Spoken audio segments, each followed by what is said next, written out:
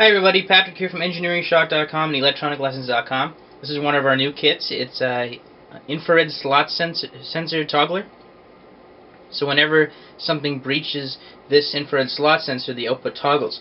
So when you power it on, the output is low. As soon as you breach this slot sensor once, the output goes high to 5 volts. It's TTL compatible, requires 5 volts and ground, DC 5 volts and ground. So you can interface this with your Arduino, with your PIC, with your stamp, with your gate project, any kind of circuit.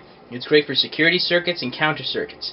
It's easy to put together, and it employs the H21A1 slot sensor and a JK flip-flop, a few other passive components. Very easy to put together and very small. And what you can also do is when you're soldering in the slot sensor, you can actually bend it out a bit in how you place it, so you can have it facing horizontally.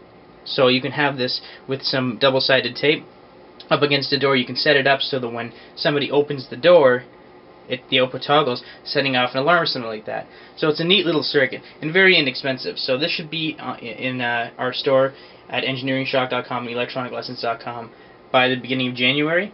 I've got everything in stock. I just have to get everything listed. And since it's Christmas time, it's going to take me a few days. So thanks for watching, guys. If you have any questions at all, please don't hesitate to ask. Take care and Merry Christmas.